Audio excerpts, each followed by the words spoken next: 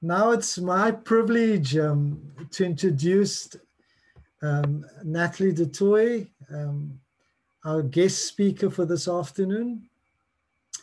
You know, when I think about, and as I watched Natalie as a young person and watched her grow in and watched her swim, I never thought that I'll sit here today in conversation with you today, Natalie. So it's such a joy to do that. And you can't believe my colleagues behind the scenes asked, how did you get it right? I'll let them know the magic sauce later. But one of the things that I love about your story, Natalie, is that you're a living exemplar of tenacity and the triumph of the human spirit in the face of adversity.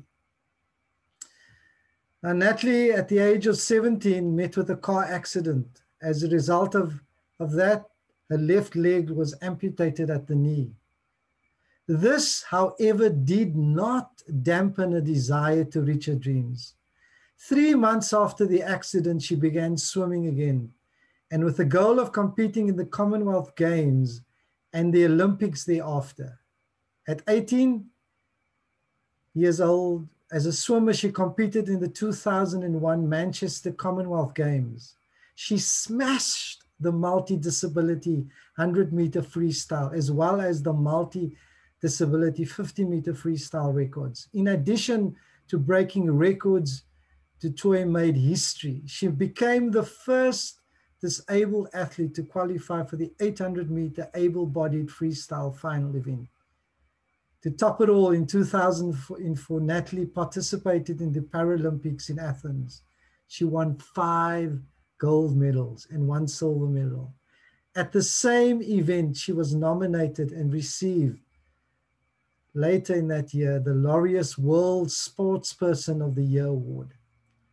Now, with achievements like that, it tells me something about the person in the room today. Today, Natalie is a role model beyond the world of swimming. She speaks often at schools, companies, churches, all across the country. And today, we cannot wait to hear you speak, Natalie, and share your story. Thank you. Over to you. Thank you very much. Thank you, Selwyn, for that introduction. And thank you to the School Leadership Forum and this platform for the ability to be a part of something so special. What I would like to do is start off with just a question. And if you can, just throw some words out there on the chat to everyone, if possible, that we can all see what your answers are. The question is, what has kept you motivated? So I'll type the question, but what has kept you motivated? Right, I'll go first. My faith has kept me motivated. I believe in God, and I believe He's got great plans for me. Okay. For me, the tenacity of all South Africans. Okay, tenacity. Someone else? Yeah. Yes, Yeah. Can I speak? Absolutely. Edna Frankel. I also am grateful to God, and I cannot retire until every child and adult can read. That's what keeps me going. Wow, that is quite a big task ahead of you. We run the Read Educate Trust, and we teach children and adults how to teach reading to children and adults. Oh, wow. Definitely a skill that's needed and very important. So congratulations on that. And I think we wish you well with that as well. Thank you. Thank you very much. Is there anyone else?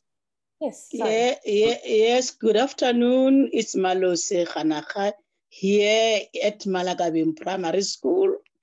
As a principal of Malakabim Primary School in the Free State, the little ones that I always see who comes to school every morning. So since June, the cold times when our COVID-19 was at the highest So those little ones who kept coming to school are the ones who motivated me and are still motivating me. So basically the school community at large motivates me a lot. Thank you.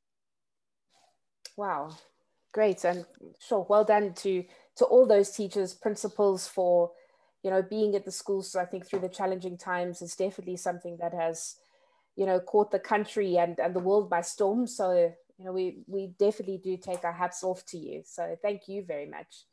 Thank you. Can I speak now, or Mr. Wilson, do you want to go first? Yes, let me go first. Okay, I'll go second. Natalie, what keeps me motivated is the love of working with the kids. I'm working here with kids from the age of 9 to the age of 13 years old. And also the support that I get to the teachers that I'm working with, and also the support groups like the school governing body, and also the parents of learners that were teaching. They are very supportive to the school programs and activities. Thank you so much. Okay, good afternoon. My name is Rigusheda Vos. I'm a business leader and I love children dearly. I have a disabled son and he keeps me motivated. He let me learn for the first time when he was born to keep faith and never lose it. But currently what I'm busy with now is with Vodacom. So I'm busy negotiate with them to have for a school a fun day, or maybe they can have packages and everything. And currently I'm busy negotiate with Vodacom for that. And I have a travel agency, but currently COVID-19 is extremely hectic for us. So I changed my portfolio. No, I just added. So I'm doing traveling and transportation as well. So with all these aspects, I told myself never to give up. Always try another thing and see how it's gonna work in the future. Okay, I'm done. Thank you for that. And I think you know, being sort of the younger generation, I think it's also thinking, you know, what can we do? How many, you know, balls can we juggle to try and get things done? And let me not say it's not just the younger generation, but it's everyone. And I think that's sort of the times and what the times are calling for. So we wish you well with that, and sure, congratulations as well. And is there anyone else that would like to share what keeps them motivated? Yeah. Yes, it's me. I'm Slondile Mhlongo from Lions River Primary School, outside Howick in the KZN. What keeps me motivated is going to school that is now growing and used to be a very small school, and the support of learners and parents who are making it grow, and their happy faces when we come as teachers, and the support of the staff in teaching these learners.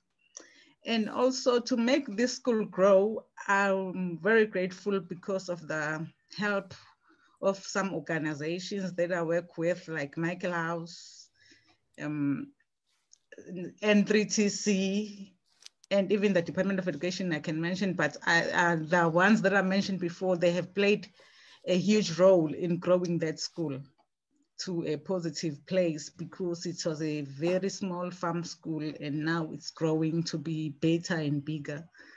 I'm very grateful. That makes me happy. I wake up early as I make sure that I'm at school at 7 in the morning, because I want to see everyone come in like after I've been there already, because it makes me happy to see that everyone is there and everyone is happy. Wow, thank you very much. I think if we can take one or two more, and then, yes, then we can get into the talk, and then there'll be a question at the end as well, after the talk, just to see how things have changed. Yes, I see a hand up. That's Armstrong. Yes, thanks, Natalie. It's a great privilege for me to really have this kind of an interaction, which I never thought of it will happen any day soon, but it happened in 2020. You know, I'm new in the PFP. I'm 3 months into it, and then there's so much that I'm gathering.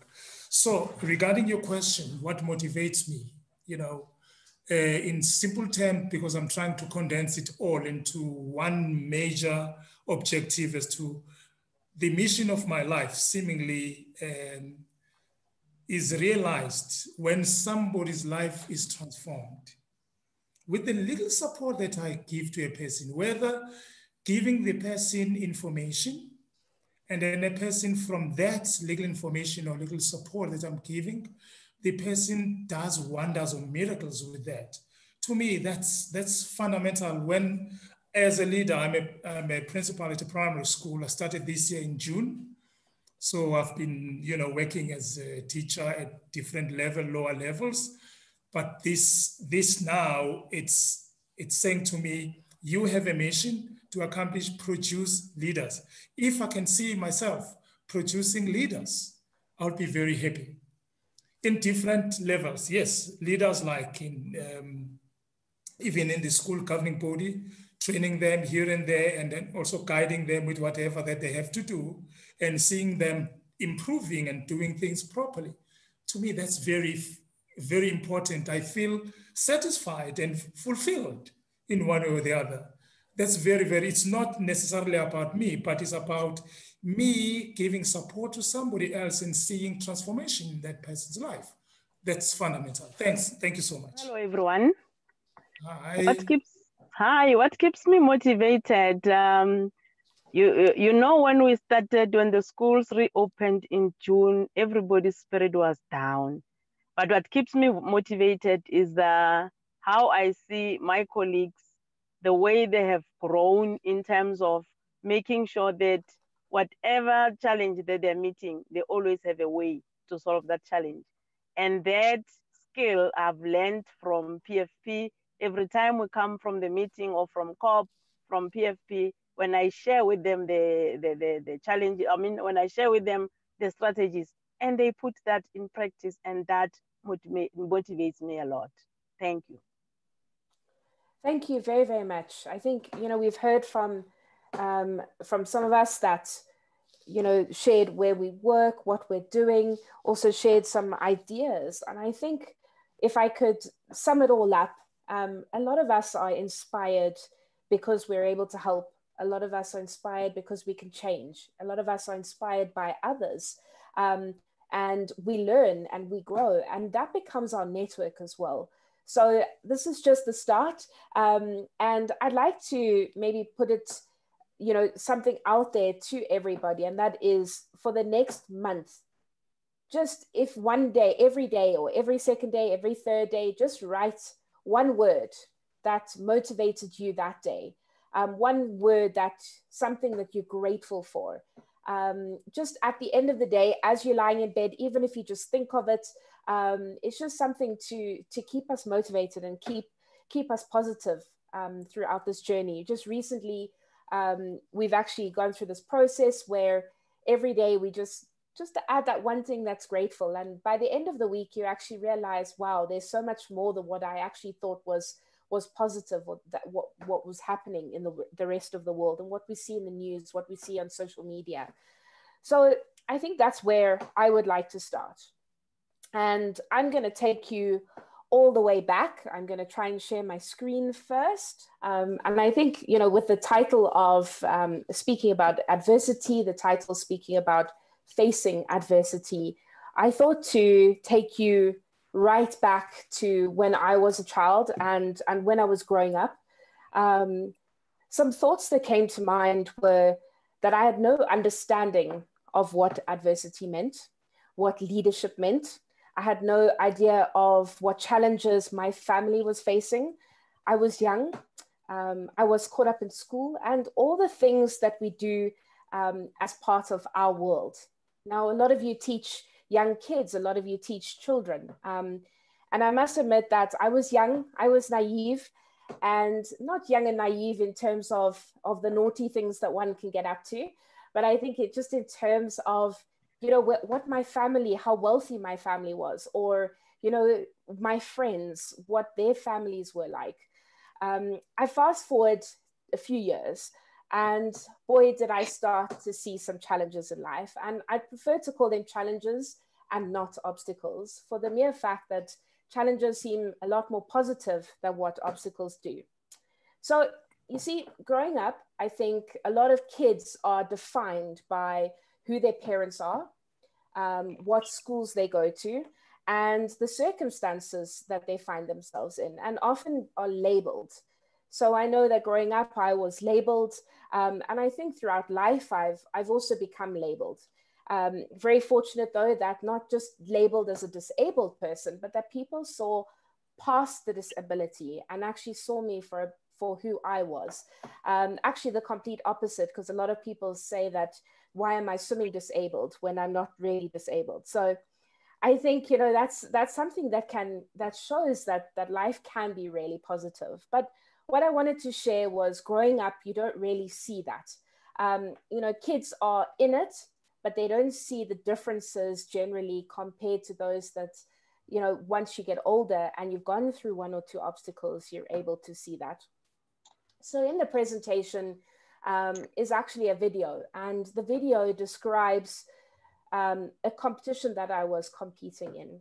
It is my Olympic trials, and it was the race that I swam in and I qualified for the Olympic Games in. It was in Seville, as I mentioned, and we arrived there the night before. Our luggage was lost, and thank goodness I had my swimming suit in my backpack, and I had some gels that I could feed on or feed with. And, you know, that was how we had to prepare for the race. Our luggage arrived very early that morning, so we were up for many, many hours. But ultimately, many, many challenges were faced the day before our race. And you wake up on the day of your race and you think, this is it. This is the only chance I have to achieve my Olympic dreams. So the race goes, and you would have followed me with the yellow cap, swimming 10 kilometers. It takes 2 hours to swim. Now I wouldn't have shown you the whole 2 hours of the race. But what is in the race in open water is that there's 52 people that literally swim together. And with that, there's a lot of hitting, there's a lot of pulling, a lot of trying to slow your competitor down, and everyone swims right next to each other. So it is about being able to stay calm and being able to swim a race that you have trained for, that you have practiced for so long. So it was coming into the last channel of the last 50 meters through what we call lane ropes, and you can see the finish in front of you. And I just realized I was top 4, and I'd been sprinting for probably the last 2.5, 3 kilometers. And with that, touching the touchpad and placing 4th, just behind the 3rd place. And it didn't matter, because ultimately I wasn't 3rd, I didn't win a medal, but I was top 10, and I'd qualified for the Olympic Games, or my Olympic dream. So you paint a picture of, you know, growing up and not really understanding. You paint a picture of qualifying for that Olympic Games, and the negatives to the positives. So if I move on to, you know, just take you back to when I was 6 years old, when I was growing up. I was this little girl that, you know, I just loved swimming at the age of 6. I absolutely hated it before that, but I got into the swimming pool, and, you know, I just took off, and I just loved what I was doing. And I swam with a lot of the older kids, because my parents couldn't drive back and forth to the swimming pool. We didn't have enough money for petrol, etc. So I got into the swimming pool with my brother, and he's 3 years older than me. So I started training with him and started swimming with him. And I don't think he liked that very much, but nevertheless, you know, we were siblings, and I was tired of sitting on the side of the pool and actually watching everything that he was doing. And, you know, just loved what I did. And I swam a school's competition, actually, every year. We swam a club competition every week, mostly at Newlands in Cape Town. So if anybody knows Newlands swimming pool in Cape Town, it's in the open. It's 50 meters. It's freezing cold in winter, but we swam there. And that was what we needed to do just to be able to compete. And that was what life was for me. I loved what I was doing and loved everything about it. Now, I was 12 years old, so I fast forward about 6 years. And at the age of 12, I qualified for my first international tour to go to Crystal Palace in London. Now, my parents couldn't really afford it. So one of the parents of the children that also qualified offered to pay for half my ticket. And my parents said, okay, well, we'll try and find the other half. For pocket money, very much like raffles at school, I walked down the main road in Cape Town and I went and looked for any donations possible. I happened to walk into Ina Parman's factory shop just down the road from where I lived. And I got a R5 donation, which later on in my life, I realized that I think it was just from the lady receptionist, not actually from the company. But, you know, as a young girl and as 12 years old, any donations helped, and any donations was helping me get to the UK. So I was 12, I made my first team, and I was going to Crystal Palace. My parents weren't coming with me. We were going with the team, and we arrived there a day before the time. We saw these most amazing facilities that we don't have here in South Africa. And it was just a complete eye-opener. We competed, and I happened to win a couple of medals. I won the Victrix Adorum, and I came back to South Africa. And I think with the mentality that I needed to always be the best to be able to achieve anything. It was tough. My parents tried everything for me to try and get the best opportunities possible, sometimes not always possible, but ultimately I just tried my best. And I think the question that I asked you at the beginning was, you know, about, you know, what keeps you motivated, is to remind you every day that although we're going through these challenges, one can stay positive. Now, at 12, I didn't think like this, but that's where sport came in. Sport was my motivation. I loved it. I got into the water. I could forget about all the challenges in the world. You know, some days I swam really badly, and I got out the swimming pool and thought, you know, why am I doing this? And other days I got into the swimming pool and others motivated me. An interesting fact is we've asked a number of top athletes what motivates them. And they said the fact that people said to them they couldn't achieve it. And that was what kept them motivated to go on and achieve it. Now, back in South Africa, as I mentioned, from 1996, from Crystal Palace in London, and I start training again. I'm now 14 years old, and I moved from my little coach that I was training with. So I was training 5 one-hour sessions a week. I know nowadays, at the age of 12, the children are already training about 4 hours a day, 3 to 4 hours a day in the swimming pool. So life has become a lot more competitive. It's become more challenging in terms of putting hours in and trying to achieve as well. So I was 14 when I started training 3 hours, 3 times a week, and 2 hours twice a week. I moved to a senior coach who spoke Hungarian, and I didn't really understand his accent. So I asked a lot of questions, and naturally that's who I am. And I used to get shouted at quite a lot for asking so many questions, or the comments that would follow are you going to ask another stupid question? But I would ask it anyway. And I'm sure a lot of you can understand what I'm saying. However, I never, ever let that stop me. And I started training. I started doing better. I started winning competitions against senior girls. And we went off to our national championships in Durban. And it was the 400-meter individual medley. I was racing a girl that was probably about 10, 12 years my senior. And my coach said to me, Natalie, you can do this. You can beat her and you can qualify for the Commonwealth Games. And I don't think I really knew what it was like to beat someone or to try and beat someone. It was just about, you know what, I'm going to get up on that block and I'm going to give my all. I'm going to give everything that I've worked hard for the past few years. And I got up on the block and the starting gun went off and I dived into the swimming pool. 2 lengths of every stroke, 2 lengths butterfly, 2 lengths backstroke, 2 lengths breaststroke, 2 lengths freestyle. It's just under 5 minutes of a race. And we had come to the butterfly. I was behind. The backstroke, I was a little further behind. Breaststroke, I started catching up. And freestyle, the first tumble turn came ahead, and we tumble turned at the same time. And I looked in the same direction as the girl. And with that, it was kind of like we are racing for home. And we raced the last 50 meters. I remember my coach drilling into my head that you don't breathe from when you see the flags to the wall. So it's the last 5 meters. And I was exhausted. So I breathed up until the flags, absolutely every stroke. And when I got to the flags, I put my head down and I hit the wall as hard as I could. And I looked up, and I'm short-sighted, so I didn't see too much at first, but realized that I'd beaten the goal by a couple of split seconds. And even then, it hadn't sunk in that, hang on, I was number one. But also, I'd qualified for the Commonwealth Games, which was the senior team. At the end of the competition, everyone congratulates you, you stand on their shoulders, and your name is announced as part of Team South Africa. This was my first Team South Africa I'd be going to.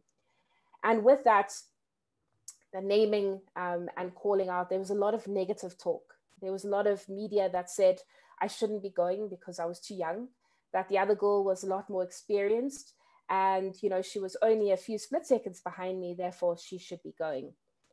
And I must admit that it kind of hits a little bit, but it didn't hit that much because I had qualified. I had worked so hard, and I was going to the Commonwealth Games in Kuala Lumpur in 1998. And off we went to Kuala Lumpur later that year. And competing, the first day, I was busy warming up, and I got out the water, and I went and I heard my name over the loudspeaker. I went up to my coach and I said to him, Karoli, they're calling me on the speaker. I think I've just missed my race. And he said to me, Nata, what are you talking about? I said, well, my race is happening and I'm not in it. And it was a pure error of just being in the warm-up pool and not calculating time properly. And with that, a lot of media said I was in the bathroom. I was, you know, busy with boys. And I was, in those days, we were actually sort of wrapped over the knuckles, and I had to go and apologize to the starters, to the officials, because if you miss your race, it's seen as though you're trying to put your competitors off, and it's extremely rude. And I apologized in writing, I apologized in person, and they said to me they'd only let me know the next day if I'd be able to compete in the rest of the competition or not. So I came back and I called my mom, one of those reverse call charges.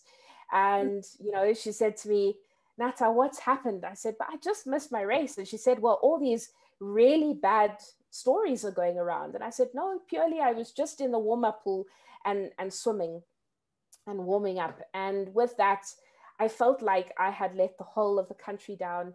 I'd let, you know, everyone that believed in me, everybody that was willing to stand behind me and support me, I had let them all down.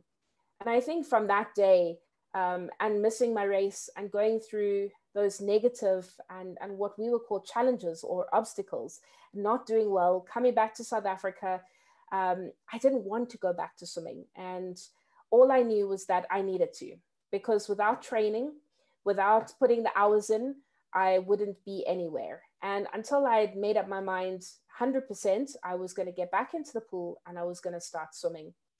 No matter how many times my coach said to me, Natalie, you're still so young. You have so many years ahead of you. You have so many Commonwealth Games, Olympics. You're so young. Just keep going. You know, it was up until the day that I decided for myself that I was going to keep going. That was the day that I started loving the sport again and started doing well again. And I think at 14 and 15, one doesn't really realize it. And it took me over a year to come through that. But it was something that I came through and came to the other end. It was year 2000, and it was the Olympic trials. And again, our national championships. And my coach said to me, Natalie, you've got 4 chances. By the 3rd chance, I'd missed out by the Olympic qualifying by just over a few seconds. And he said to me, Natalie, this is your last chance. It was the 200-meter individual medley. And all he said to me was, put your head down and you do absolutely everything that you can to get to the other end and to qualify. I swam the first length butterfly, second length backstroke, breaststroke, freestyle. I touched the touch pad. I looked up. I'd missed qualifying by 0.03 of a second. Now, if anybody's ever used a stopwatch, try and stop it, start and stop it at 0.03. And again, you know, within 2 years, it is a challenge or an obstacle. It is something that one has to deal with, one has to face with. And I'd worked for 4 years to try and get to qualify for the Olympic Games. The next Olympic Games are in another 4 years' time. So ultimately, I have to work another 4 years for that. Is that possible? Is that something I can do? And those are questions that, you know, go around in your head. You're training 3 hours, 4 hours a day. Is it worth it? You know, being at school, I played every sport possible as well because I love playing sport. I was the athlete at the athletics track when we had inter-house athletics that nobody put up their hand for the long distance. So Natalie's name was added to the long distance or the sprints or whatever I needed to do. But I loved it because the more I was busy, the more I felt good. It's what motivated me. And I think early on, you realize often what motivates you and what keeps you going. It is the reason why at every single swimming gala, I used to swim every event possible, just so that I didn't have to sit down and have to wait for everyone else. So I generally swam every race. Yes, you have the parents that say, she's going to burn out. You know, don't push your child so hard. I remember my mom coming home crying because parents were so nasty to her because I just wanted to swim every race possible. And she took the brunt of it. So one has to also remember that it's not just your life, but it's your family's lives around you that are also, you know, that people also have an effect on it. And they also suffer from a lot of things, or they go through the positives. Now I talk about, you know, being 16. I've now changed 3 schools purely on scholarships. And I'm now at one of the schools that I wanted to be at. And we used to train an hour 3 times a week during school. And we used to train at Paulsmoor Prison in their swimming pool because we didn't have a swimming pool at school. So all I remember is there being no lines on that swimming pool. And the sun used to bear down on us. And our coach used to have to make us do these tumble turns. So we could never judge these walls because there were no lines on the swimming pool. And so again, you know, one learns the lessons of being able to trust yourself, being able to trust what you need to do in that swimming pool. And that, you know, once you trained, you will know when to tumble turn without physically having to count your strokes. I know a lot of teachers teach their children to count strokes in the swimming pool. So growing up, I have a lot of fond memories of being at school. You know, my swimming was also a bit of an excuse to sometimes be late. I used to be able to sit and eat my lunch in the first period. So again, you know, those are fond memories. I sometimes got away with a little too much, but sometimes, you know, I was also told that I can't. So ultimately, it's positive and it's negative. But at the end of the day, when you walk away, I still had an education. I was still given that opportunity, even though I wasn't really at school very much, especially in the last 3 years of my life, of my schooling career, not my life. But, you know, being at school for 2 to 3 months in the last 3 years of my schooling, my aim was just really to pass, but because it was important. And in my generation, a lot of the kids didn't finish matric. Nowadays, it has become very important for every child to finish matric and go on and study. I left school and I was 17 years old. I started university. However, I wasn't really there. So I really struggled. And I'm talking 2001 now. So I'm 17 years old. And I was involved in a motorbike accident. And I lost my leg through the knee. Now, the accident happened, it was a freak accident. And ultimately, I was driving on my way from training to school. And I was approaching a stop street when a car took a shortcut through a parking area and just exited the parking area and drove straight into me. Now, my leg took the brunt of the accident. And because of that, it sort of burst as if you drop a tomato on the ground. Obviously, the hospital tried to save it. The doctors tried to save it. And I was in ICU for a week, went through 24 units of blood to try and save my leg. They realized that I was an athlete. I was a swimmer because my coach and all my swimming friends came to visit me in hospital.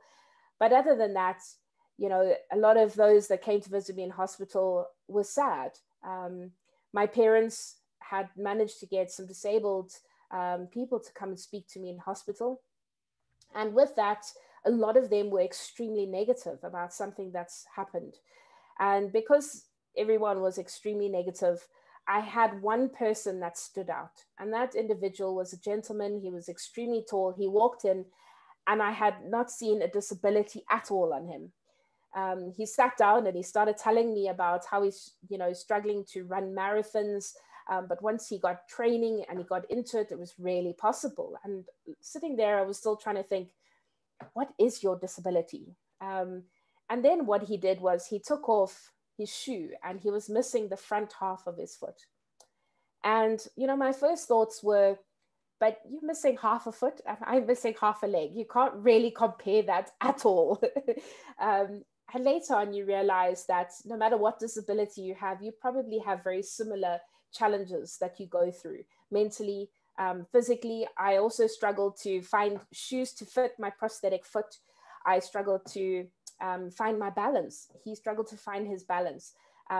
His skin chafed quite a lot and mine chafed quite a lot as well. So ultimately, although we had different body parts, it was very similar situations. And again, one realizes that no matter what you go through, what challenge it is how you handle it, how you deal with it, and how you come through it on the other side. It can take years, can take months, and it can take days, but just to keep going until you get through it. I had a lot of psychologists try and come and speak to me in hospital, but I thought my parents needed them a little more than what I did. So I sent them along to speak to my parents.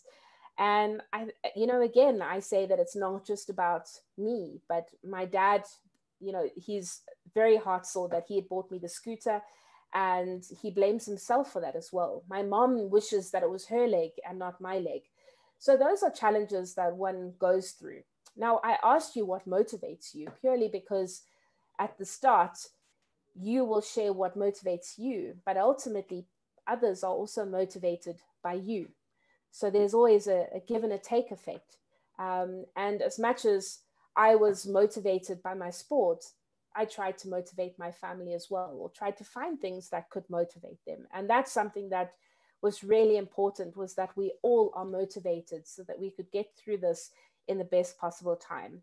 Now, yes, I was 17 years old, and yes, I have some of the answers now. I didn't have them back then. Back then it was tough. Took me quite a long time to come through. I got back into the water as quickly as I could. I got to swimming. I had a lot of scars that still needed to heal. So I swam before I started walking, and being able to what we call weight bear, so actually putting the weight on my stump.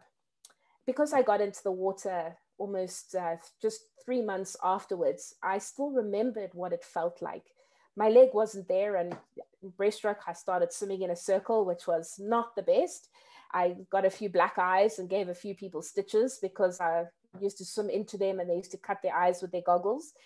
But those are all things that one remembers.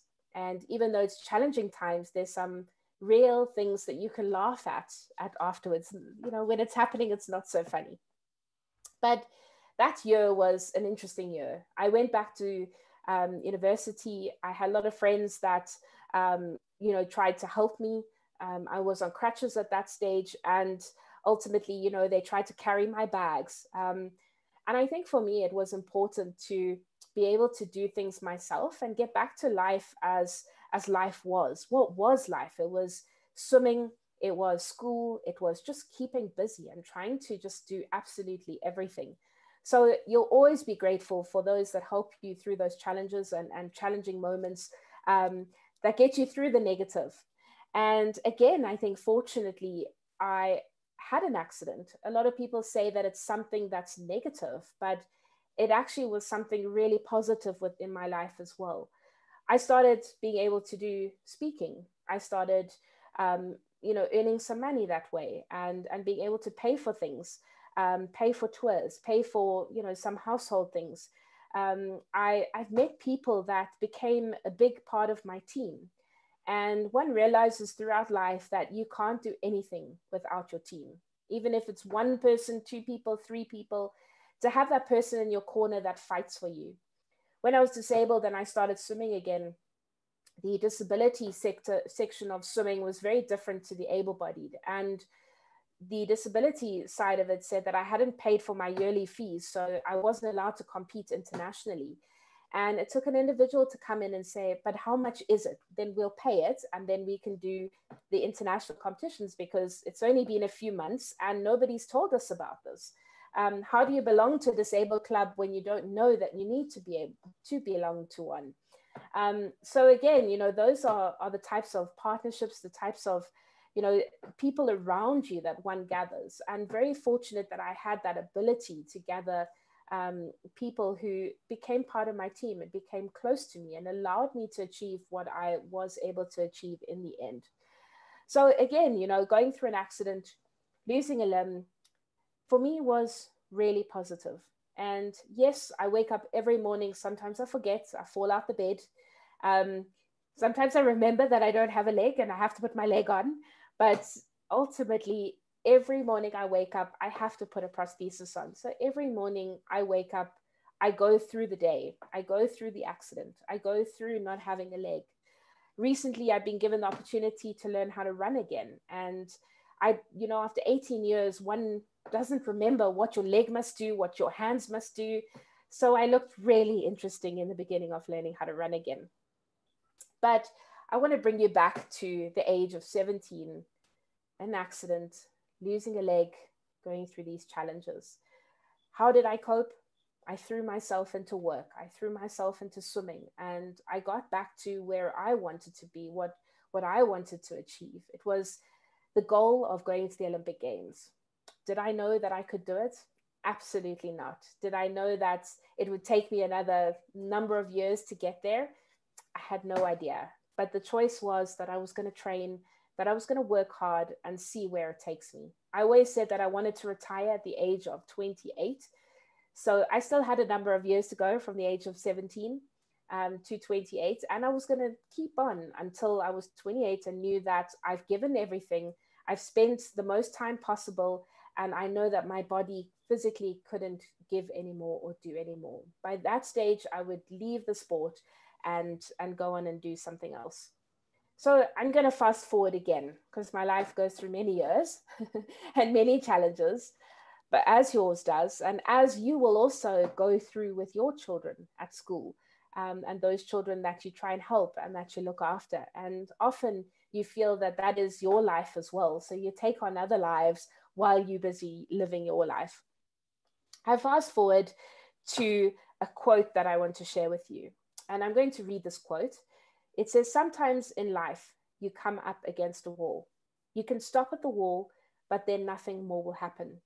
You can try to turn at the wall, but if you come out of that spin without purpose, you'll be disorientated and may lose your way. Or you can choose to tumble turn at the wall, picking a new direction and using the impetus the wall provides to propel you forwards in life.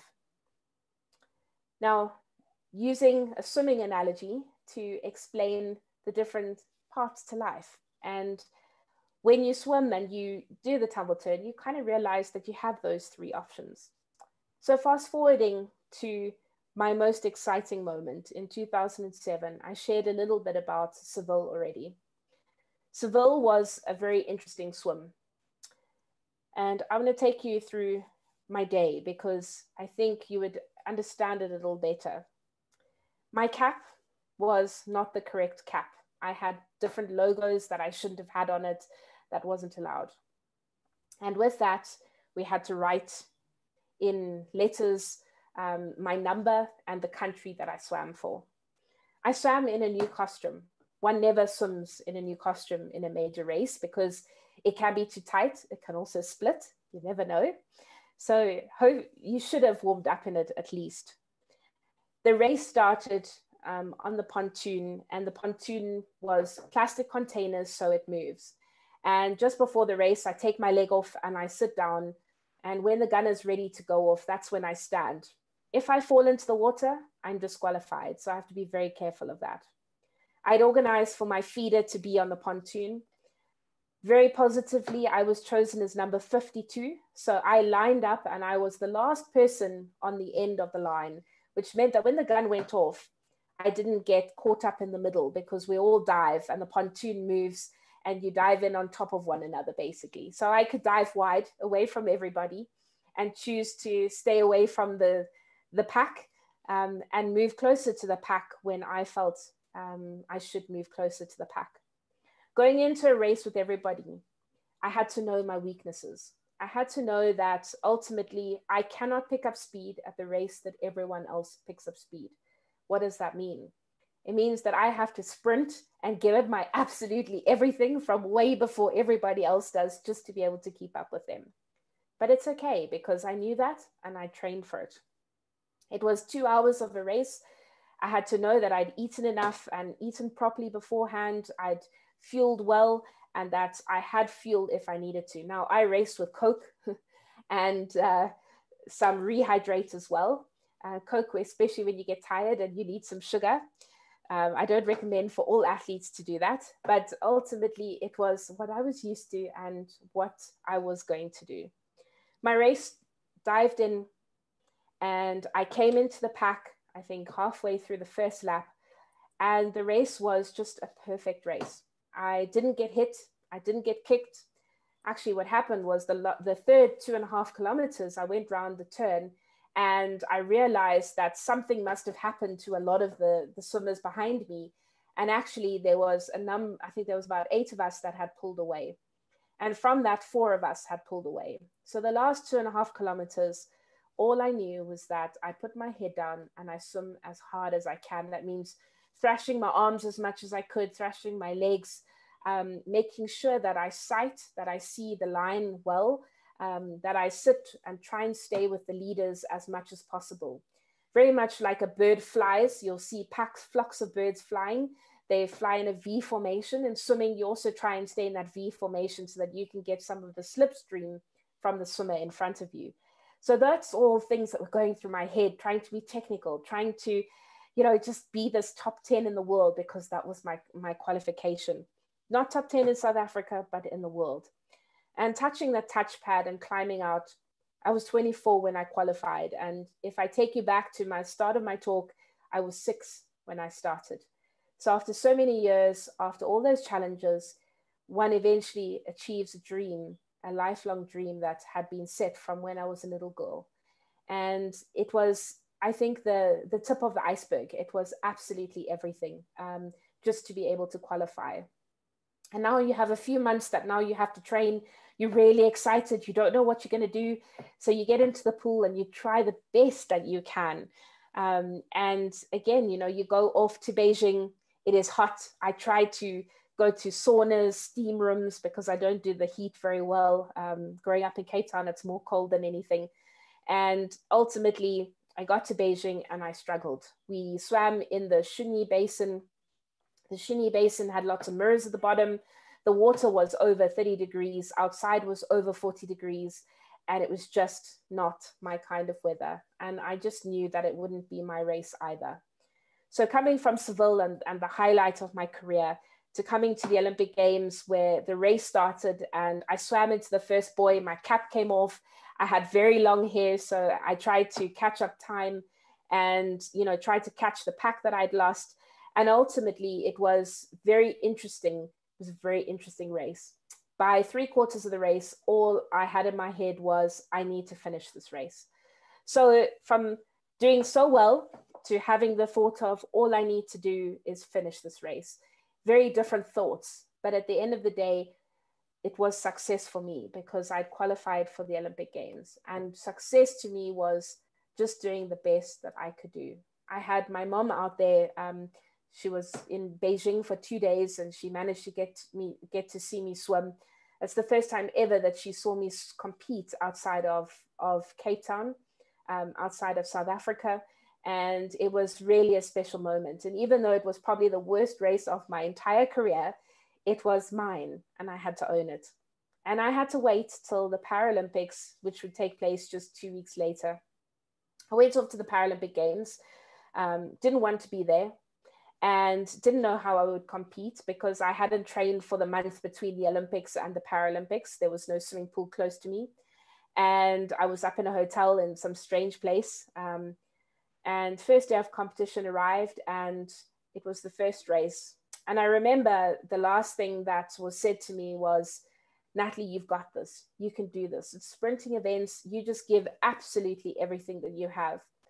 I got up on the starting block. It was the butterfly event. And I dived into the swimming pool. And I just remember giving absolutely everything. By the last 20 meters, I wasn't on top of the water anymore. And with that, I touched the touch pad and I looked up and I swam my best ever possible time. And a lesson was learned that day, because ultimately when one thinks that you're doing the worst and you're at your worst fitness is actually when you could possibly be at your best in a competition. And again, you know, that sets you up for the whole competition. And I swam extremely well for the rest of the competition. So through life and through these many years, the positives, the negatives, I got to learn a little bit about myself. I got to learn how I handle things. I had people point out to me that I really shouldn't block everything out, that I should start thinking and start, you know, seeing everything that I was doing. And ultimately, it was probably the setup of my life. I left swimming and I went into business, and I thought that, you know, I was just going to move on. And a lot of people saw me as the swimmer and still see me as the swimmer. And one has to understand that that is who you are. That is what has made me who I am today. So I want to take you through some of the values that I've learned throughout my life. Hard work, teamwork, respect or perseverance, belief, lots of self-doubt. And again, when you have self-doubt, your team is positive and, you know, they can take a lot of that slack when you're struggling. Goals and dreams, to set those. Goals for me are short-term and dreams are long-term. To guard against arrogance. You know, one learns that it's always the person who wants it the most and has worked the hardest that will actually achieve it. To be prepared for anything that happens. To have the want, to have the passion or the determination or the drive. And then again, obstacles and challenges. Open water race is 2 hours. It's 4 laps of 2.5 kilometers.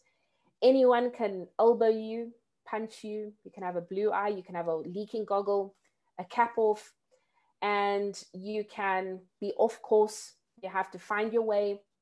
And ultimately, you have to choose the race that you want to swim. You have to be prepared for that moment that someone punches you or elbows you. It's not really allowed to happen because there are officials on the water and they do blow you if someone does it, but generally it happens when nobody's looking. And you have to be prepared for that. You mustn't panic. You just need to go through it. So advice I was given, change happens if you want it to or not. I learned the quicker you try and align yourself, the quicker it is that you'd make a success of what happens around you. So to learn those lessons in life and move forward. And again, we all go through adversity. I shared a story of swimming, but in life we go through similar adversities. I looked up in the dictionary what adversity means, and it says a state of hardship or prolonged difficulty or misfortune. We all have that. And how do we get through that is what is important. So choose your teams wisely and your communities wisely. Now, I want to ask another question. And for those of you, I'm not sure if the chat is working yet. If you have to think of school and 2021, what comes to mind? If you want to share, after you've heard my story and you've shared what motivates you, if you have to think school and 2021, what comes to mind? I think the first thing that came into my mind was success. I think we've had a form of adversity this year, which is, I don't know that any of us have been through anything like what COVID has thrown at us. And I think the element of success in having survived, form that might take, and I think success going forward. I think a new base has been established. Well, the one thing that this whole story with COVID has proved, that we are all one people.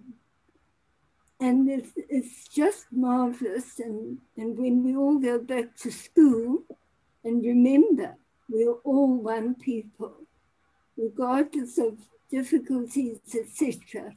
We're all God's children, and when this virus has flown, we must continue to live as one people and recognize our good and our difficulties and our achievements. And I just want to say, Natalie, I sat with a lump in my throat and my heart just so warm with admiration. And thank you for your wonderful example to all of us. All the very best in all you do. God bless you. Thank you very much. Thank you. And thank you for sharing that. And I think, you know, embracing technology is something that is really positive as well, you know, and it's looking at to be one in a slightly different way, and opening horizons to what's new, and what's out there as well, and the way that the world is going. So I think there's a lot that's still to come. And again, to every one of you here, you know, it's fantastic for everyone just to come together and discuss and share, because that's also important.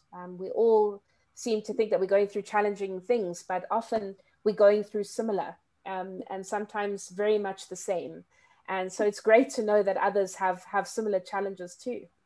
Thanks, Selwyn. You know, I would like to start by saying thank you, Natalie, for sharing your great story of courage. And then I was saying to my mind, I wonder how you got that mental Pilates, you know. It's like, I don't know what happened to your brain, because I think you have the strongest cells there. I wonder who fortified that, or maybe it was in your nature, because it shows from the age of 6, you were a very brave young girl who would really be adventurous, you know. You swam with your brother wouldn't really like you there, because maybe he would think you were going to drown and cause problems for him, something like that. And taking strength from you, when I think of schooling and 2021 particularly, what comes to mind is that every year, in actual fact, is the same, because it will not be that smooth for all the months that we have to go through. So there are months that are going to be okay. There are months as an individual where you will find that emotionally you are not doing well. There will also be days where you feel highly motivated and so on. So what I'm taking, or what comes to mind is that we need to be brave and not panic, as you said in one of the values that you put forth, to say the lessons that you are drawing from your life story is that everyone will have challenges, which means every year we will have challenges. But does it mean we have to panic and then feel like we must dig the holes and hide ourselves? No, we need to put the brave face and then not panic and then go through the challenges. And it's amazing what lessons then we learn after having gone through the challenges that we can share with other people, so that people can see the reason for living, you know, so that people cannot just give up easily. You know, if I'm just imagining if you had to give up and say, now I don't have one leg, and then I think my life is over. So there's no more reason for me to live. We wouldn't be enjoying this if you were not brave enough. Thank you so much for sharing the day with us. My pleasure. Thank you very much. And absolutely honest, you know, in terms of we're all walking this road together. You know, again, we're all one. And no matter what challenges come at us, there is always, and I believe there's always a way in which you can overcome it. It might be you talking to someone and they have the answer. It might be holding someone's hand. It might be, you know, helping someone out. And again, you know, technology has allowed everyone to be here together. So I hope that you're able to share contacts and cards And thank you very much for those valuable words that you've shared and that everyone has shared. Sure. And I think when I think of school and 2021, I think of the process of schooling as unlocking the potential that young people have inside of them. And your story reminds me that as adults and as educators, we must allow people to deal with their own adversity and to give them the space to work through it, and support them. If someone helicoptered in and rescued you every time that you felt unsure or in pain, or you had to deal with those thoughts, you had to go through them, and that's what made you stronger. And I think in 2021, even now, we must know that adversity will always follow us, and the children, especially who we want to protect against adversity, we're not doing them a service when we protect them against adversity, but we should be there to guide them through it and to show them that they are strong enough to do that. I think so that's a very personal note, simply because as a parent with a young child, I can see that we are not there every day to take care of our children and protect them from everything around them. Our job is to prepare them for life and to show them that they are capable in themselves and they're strong in themselves, and that they have the backing they need and the shoulder to cry on when they need it. But that's even them. I have a little niece and a little nephew, and, you know, going back to school, not going back to school, and seeing, you know, my little nephew said to me, but my friends don't want to play with me. And then not understanding that, well, actually, nobody could actually be in the vicinity of anybody else. So it was, you know, stay at home and lockdown. And, you know, taking you down to that thinking and that mentality was actually something really special, because one realizes, you know, how much this period has, you know, ingrained some adversity within us. I would never have thought that a child would think that their friends had deserted them. And purely because you kept in communication, purely because you're also moving with the times. I have the technology to be able to be online. You know, there's a lot of kids or people that aren't online and, you know, go through even more challenges. So absolutely agree. And it's about the processes. And it's also, as teachers, as learners, as principals, as whatever position we are, it's also to try and equip as much as possible and as best as possible to those that we are in community with. I'll share, for me, you know, what 2021 has meant is that I must take my experience serious. I must be aware of my experiences and then find the time to reflect on them.